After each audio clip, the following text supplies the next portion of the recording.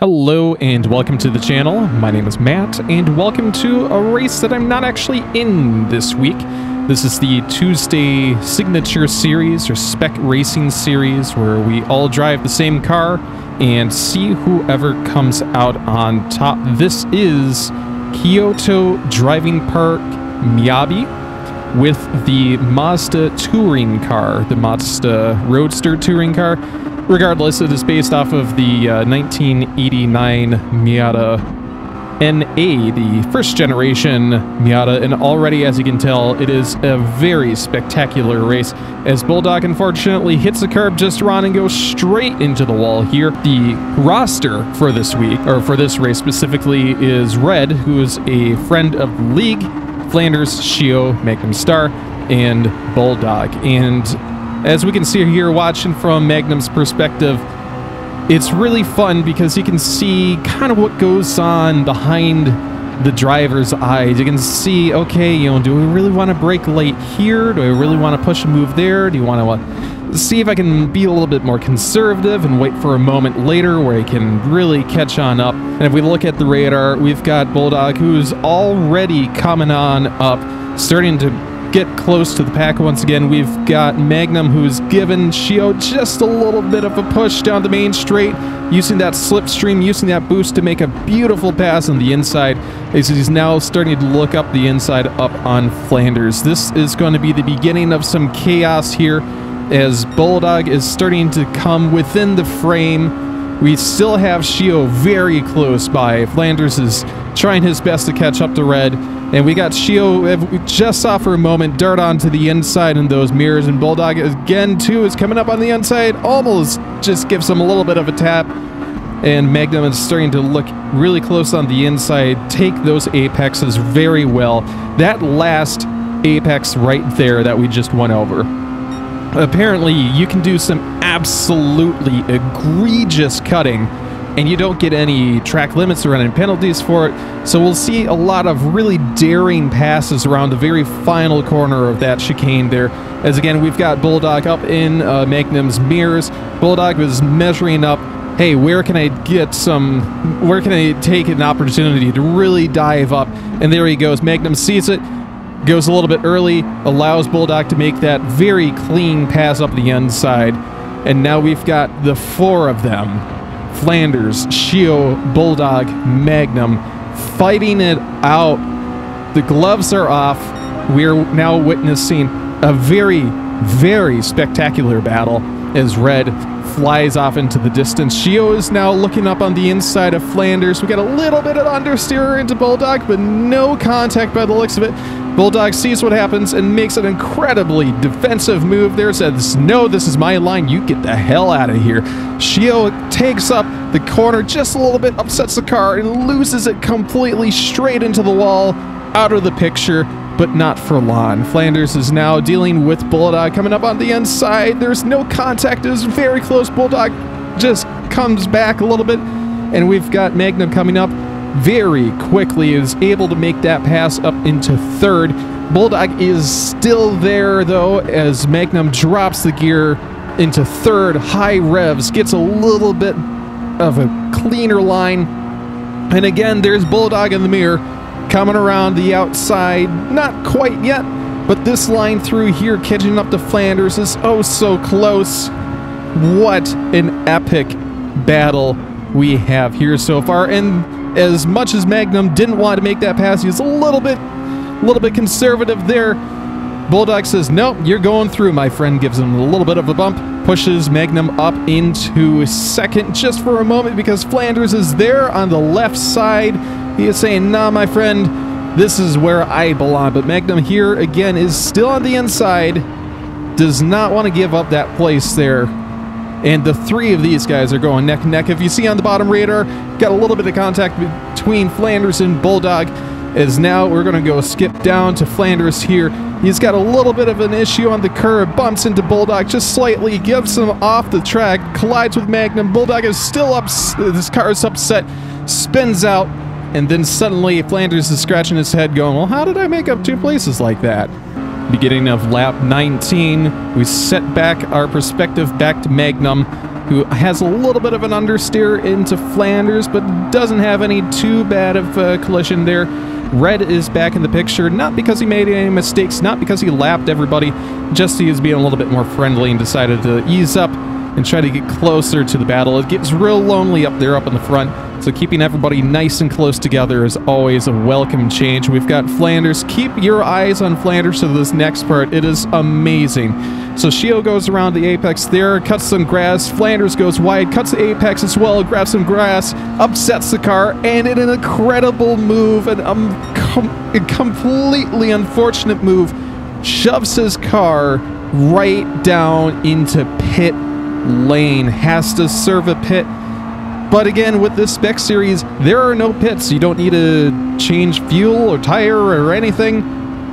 So I can only imagine what that voice chat sounded like in that moment. What an incredible moment by Flanders. Again, and completely unlucky, absolutely traumatizing, but man oh man, what an incredible moment.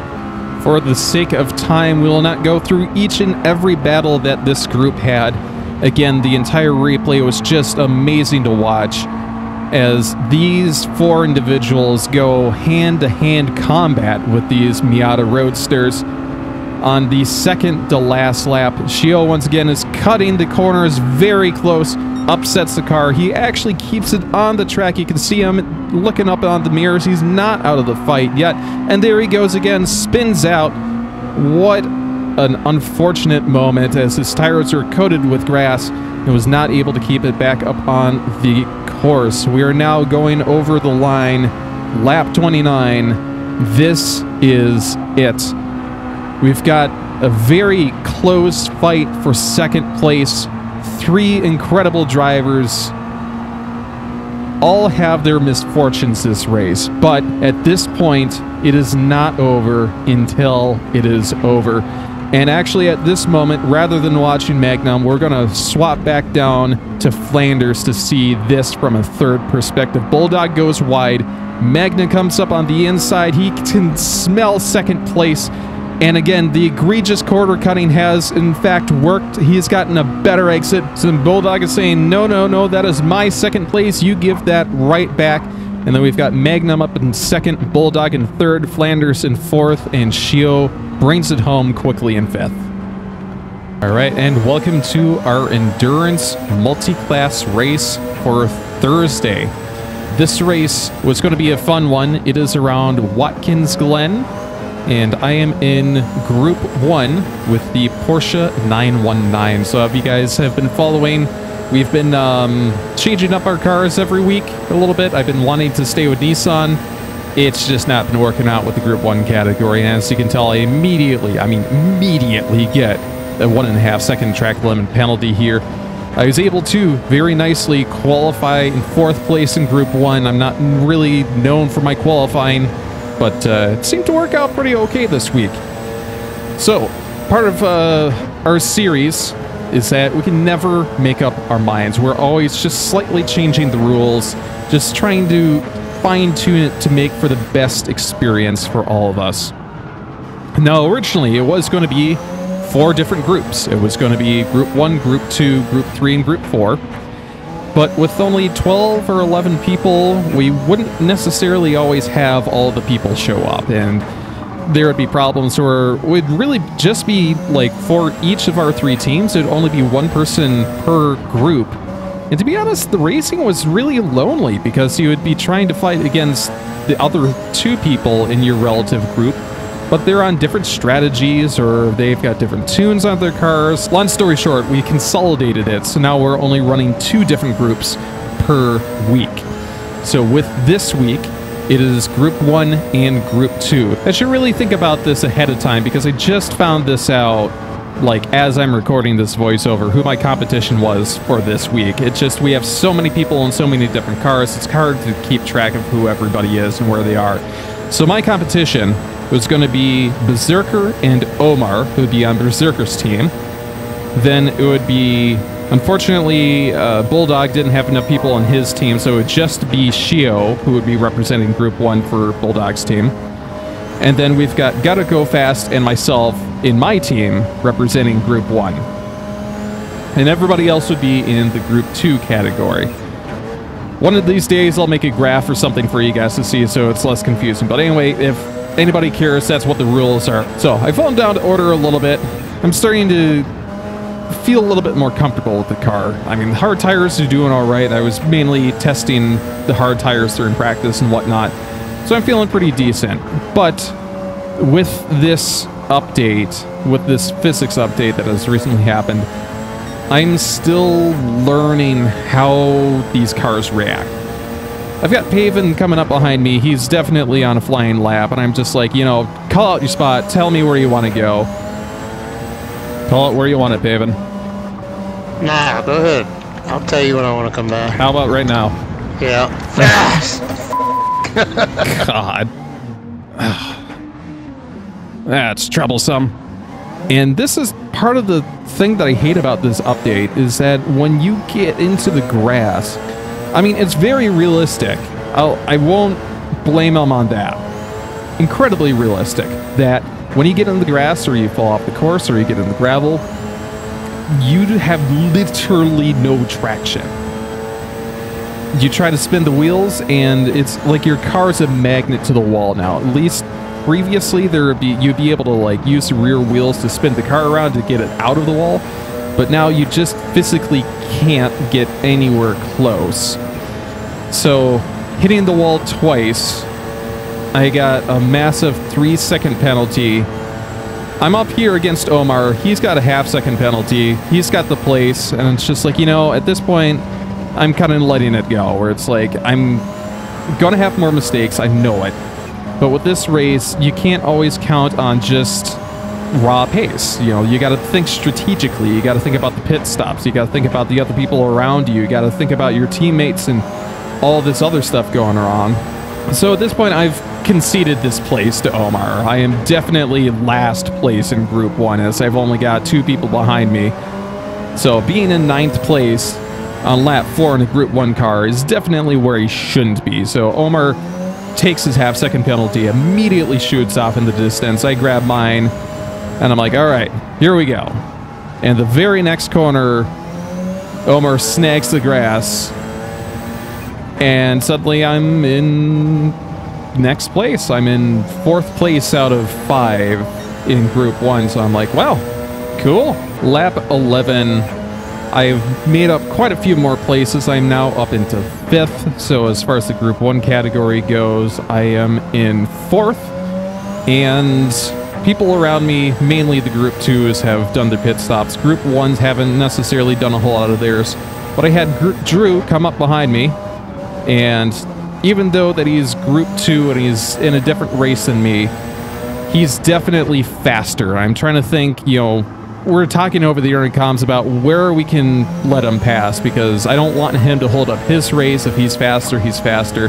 Again, it sucks, especially when you're in technically a faster group, but then you've got somebody else coming up who's in a lower group who's then needing to pass you because you're just not keeping up pace. I mean, it hurts the ego quite a bit. But what is a little bit redeeming is I'm now using Drew as a reference marker. I'm looking at him going, all right, so where is he braking? Where is he, you know, starting to put down the power? And it's cool because his lap times were anywhere between the 130s and 132s. Honestly, that is what Group 1 is running, which is why Group 2, these 2 guys, Braven and Drew, are doing such an incredible job, is because they're technically keeping up with Group 1 in a lower group. So I am using him as kind of like a ghost in lap time, or in the time trials. I'm focusing on him and trying to keep pace. And to be fair, I'm actually quite proud of myself. You look at my lap times, I'm getting into the 132s, 133s, so definitely following Drew is helpful. Until I've got this tiny mistake where I just brake a little bit late. I coat my tires with marbles, I put on the power a little bit too early, and then I spin out straight into the wall. At this point, I'm focusing on trying to re-lap Omar, and that's been my point here, is trying to get back around him. I've got Ring, who kind of spins out into the wall. He had a rather difficult race, and I'm noticing here, you know, it's about time that I finally make my pit. And as you saw there, didn't even bother to, you know, coordinate with the line, so I get a massive penalty there. And this was kind of an interesting thing. So as the voice chat was going, a lot of people were making a lot of comments about, you know, they get into the pit lane and they go, oh, I forgot X, or oh, I can't believe that I did this. Shio talked about how he forgot to hit the refuel button, so he had to do another lap and do another pit and do it all over again. Or, you know, the very beginning of the race, a lot of people were talking about how they accidentally had the wrong tire strategy on, where they were running softs for the first 3 laps, and they're absolutely completely gone by the time, you know, the pit stop came around. So there was just a lot of these really weird kind of jinxes or curses going around, and I thought I was doing okay until I get a wrong tire selection. Going into the pits, I was debating, all right, should I do mediums? Should I do hards? And honestly, I was thinking about running a little bit long, and then, you know, for a shorter strategy at the end, I go to mediums. But at this point, lap 18 was it was just on the other half side of the race. So I was thinking that I probably could be a little bit more safe with doing hards, and that was going to be my choice, and then I picked medium. And I go, you know, it's not the end of the world. I'm probably going to be okay. And it gives me time to work on the medium tires. I'm sitting there going, you know, if I'm on a better tire than I've been all race, I should really take this moment to look at setting some really good lap times. And honestly, the medium tires weren't too shabby. I want to point out here that Bulldog, who is in Group 2, makes a pit, and he has a little bit of fuel that he throws into his car, puts on some new tires, and again, he's not in the same race as me, but because my ego has been bruised so many times in this race, I am just looking at such a minuscule thing that doesn't even matter anymore. I'm looking at the big number in the corner saying, all right, I am in 6th position out of 11. I want to finish as high as I possibly can. I don't know who's on what pit stop strategy or whatever, but I just want to finish as high as I can. I don't even know what team Bulldog is on, what group he's in, but I saw he pit. I saw I came out in front of him. I said, all right, let's go. Let's do this. And this is the interesting part. This is why tire choice is so interesting. Because earlier, when I said it probably didn't matter all that much, we're getting to the point of these tires' lives that they're really starting to fall off terribly. And as you can tell with the last couple of laps, I had, you know, the 132s, and then I have a 134. And it's like, well, that's not good. So I see that Bulldog had pitted, and at this point, I'm seeing this gap between myself and himself very quickly decreasing. And as you can tell, if you look at that heart rate monitor, I am going at it. I am so focused on making sure that there's a chance that I can finish in 6th. Whatever 6th means, I don't know. And I've got that moment where that would be on turn 5, I want to say. Yeah, turn 5, where I just go a little bit wide, collect a little bit of a penalty there. And I'm sitting there going like, oh my God, this is not helpful right now. I know that Bulldog is, I think he's doing a pass on Magnum as we speak, and I'm going, you know, there's a chance that I can still be in front of him. I think at this point I'm starting to have this realization that this race that I'm having with myself is not going to end up the way that I want it to, but I want, just because I want to see if I can pull this off. It gives me that last little glimmer of hope saying, hey, you know, I did something well today. And when you look at the big picture, finishing 2nd to last in your group isn't great, but 6th overall, 7th overall, it's not too bad. I'm losing focus slightly, where I'm looking at that time between myself and Bulldog, and I'm just scaring myself. I coat my tires a little bit with dirt, I get into the bus stop. I'm trying to cut it as well as I've ever cut it before. Not too bad. And then this is actually kind of humorous. I see Bulldogs coming up, and at this point I'm kind of, okay, yeah, immediate penalty for turn 5 again, of course. And I can go, you know, Bulldog, just take it. Just take it. It doesn't mean anything, but, you know, for me, it meant so much in that moment, just having this imaginary race with somebody who was in a lower group, and there we go, having to serve that last penalty. I just... Whatever keeps you motivated in the moment. I find it really interesting, looking back on it now, these races that we make up for ourselves, these goals that we make up in the moment to keep our focus and to keep... I almost have a moment again to turn 9 at the last second. But it's just, in retrospect, it is so interesting, psychologically speaking, what drives a person, what... Oh, yeah, and then I have a moment in turn 11, literally at the last second. I'm just like, you know what, whatever. My heart is still through the roof as I'm running off of adrenaline with that race with Bulldog. But like I was saying before, it's interesting to see, psychologically speaking, what drives a person during competition. Because that's something I don't think we really talk about much, is that mindset, what we think about, what we're thinking about. Let's think about what we're thinking about in these moments. So, very unique race. Didn't place as well as I wanted to, but we look at the big picture. You know, my team did very well in this race. And then we'll be able to look back on this day and say, wow, what amazing results our team collectively got. Let's be happy about that.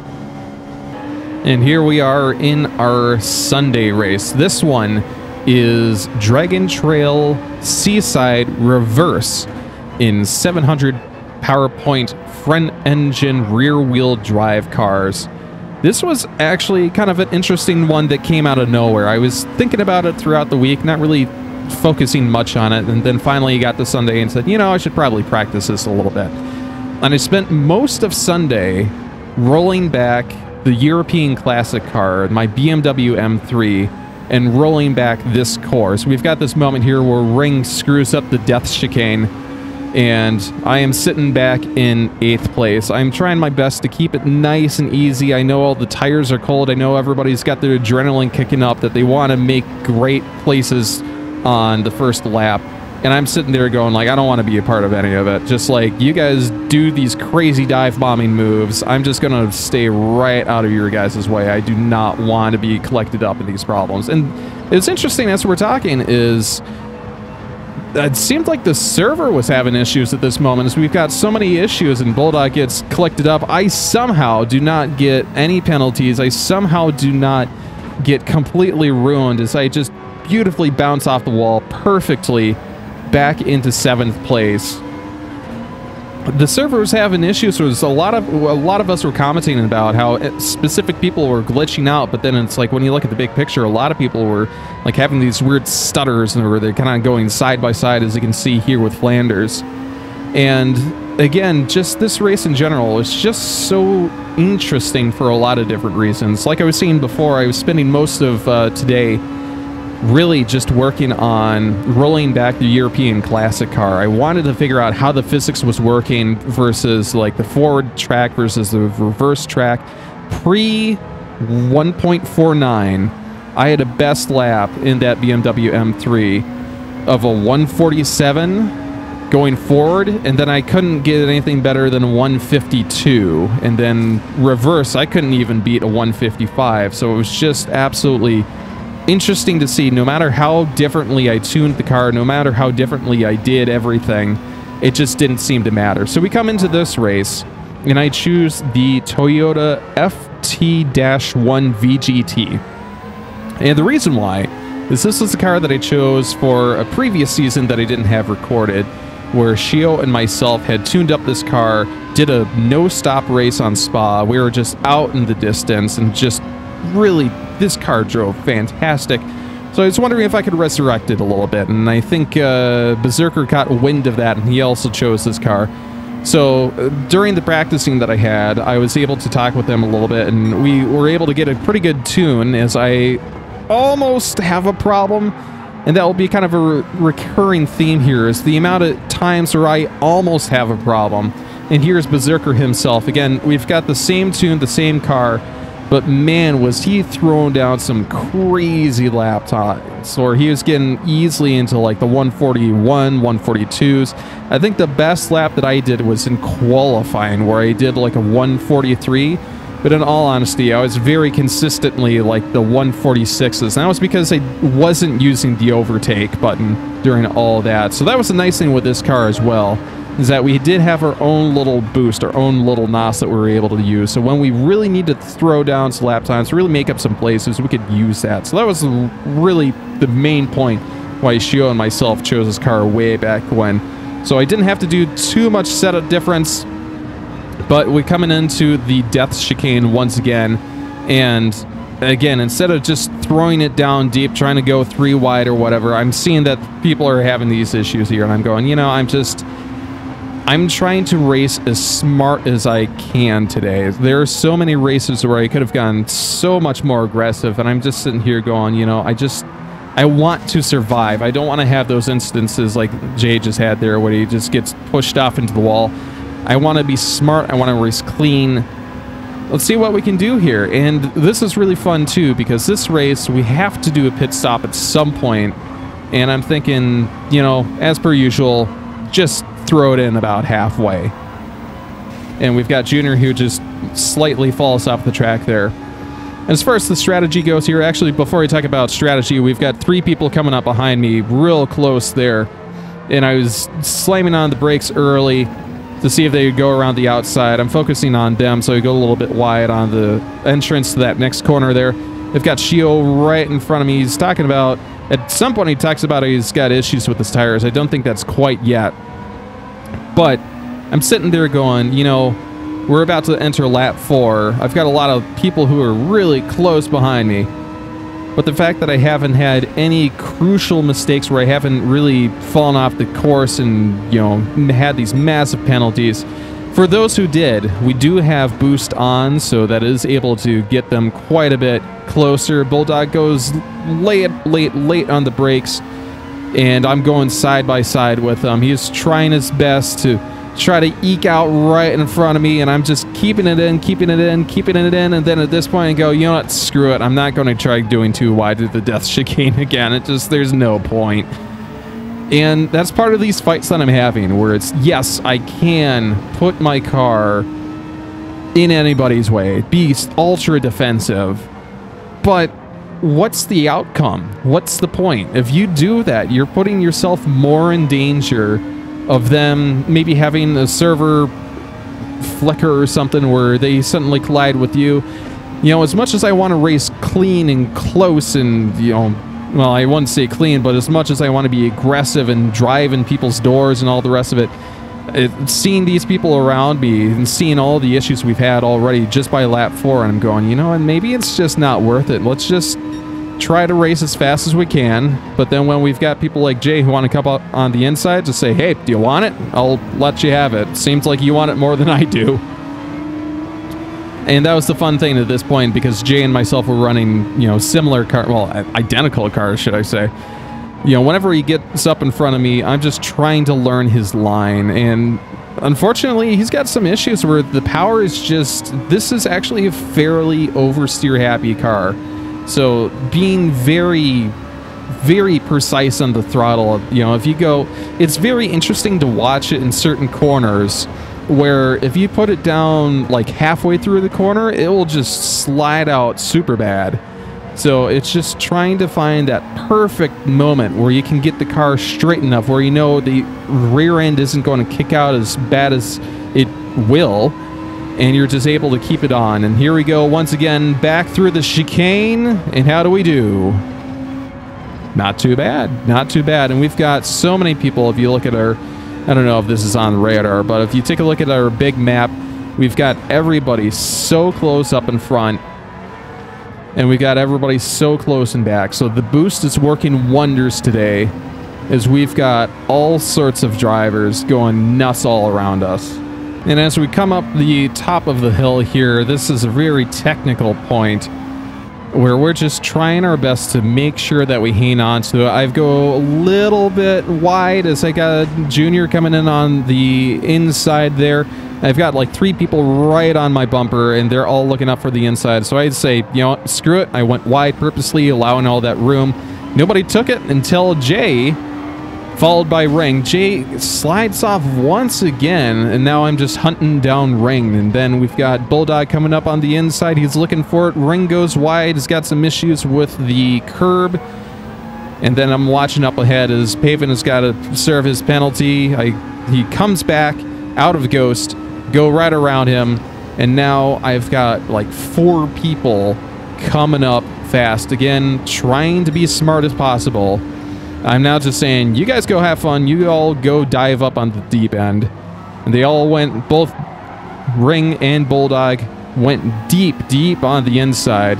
And now we've got 2 people behind me as well, 3 actually, all trying their best to get as much place up right before the death chicane. And I'm sitting there, guys, saying, back out, guys, back out, back out. We don't want to have this fight right now. Rain has got an issue where he taps the wall, gets an immediate 1.5 second penalty, and that is exactly why I was telling people to back out, because we can be close and tidy as we want through the death chicane, but as soon as somebody screws up, it leaves little to no room to react to those problems. A little bit later, Shio dives in on the pits. Bulldog had done so a lap earlier, and I've been chasing down Paven and Berserker. Thankfully, Berserker has been doing a little bit better. We've got some really weird internet issues where Paven goes wide and pushes Berserker, and I've got this really weird snap where I can't correct the car, and then suddenly it and it turns out it was Paven who had corrected it. So down the next straight,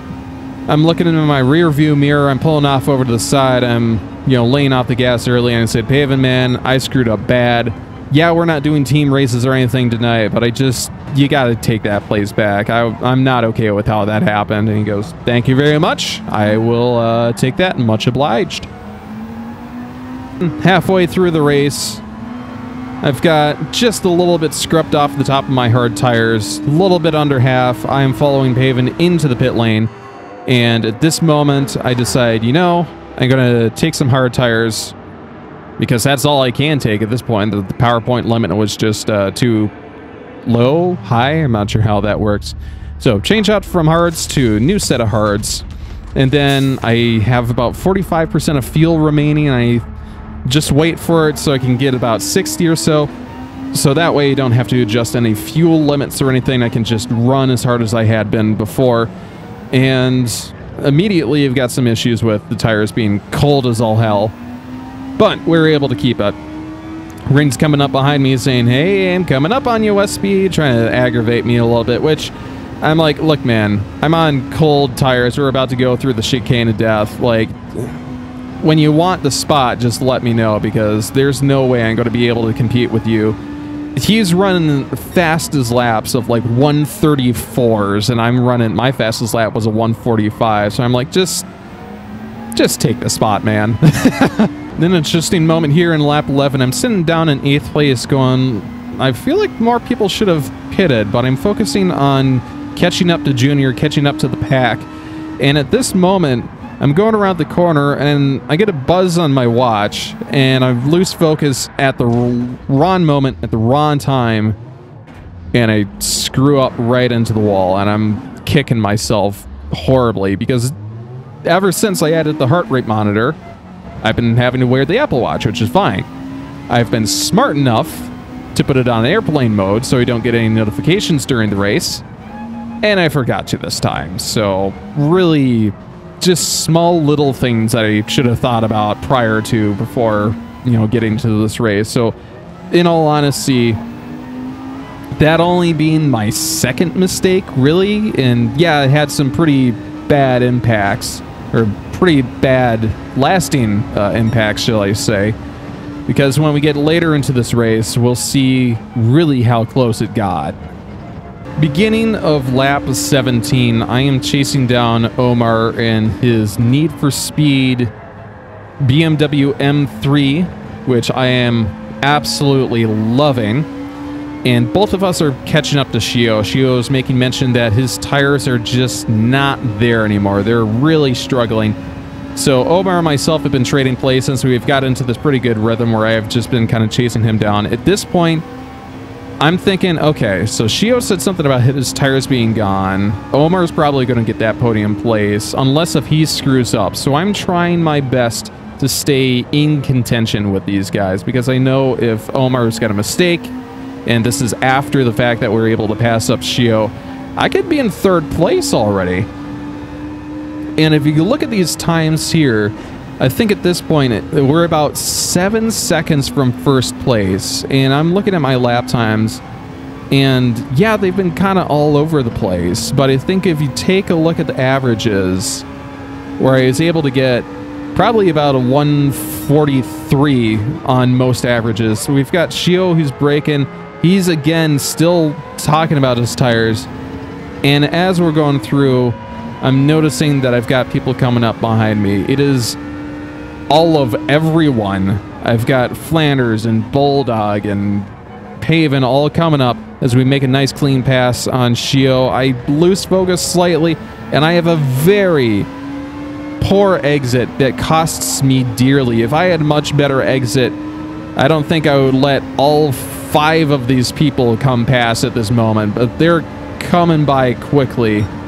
And I'm going, oh my god, what are we getting into for this last lap? We're all within 10 seconds now of first place. And look at how close we are between 8th and like 3rd. And again, I'm trying to push my best to be aggressive as possible. And I'm sitting there going like, we're about to go through the chicane. Let's let this happen. And we actually go through pretty cleanly. I'm pretty impressed about that. And now I'm watching like a hawk, waiting for one of these mice out here to make a mistake, to run across that field where I can swoop down and take them and grab that prey for that next position. Shio has a poor exit, but his acceleration is keeping him in the fight. We're now going neck and neck, going up this very interesting technical point. Paven's got this issue where he just falls off the track, bounces across the other side, and now I've got Bulldog who does the exact same thing. Everybody's tires must be having some huge issues, and now I am focusing on Flanders. Can there be a way that I can make up another position?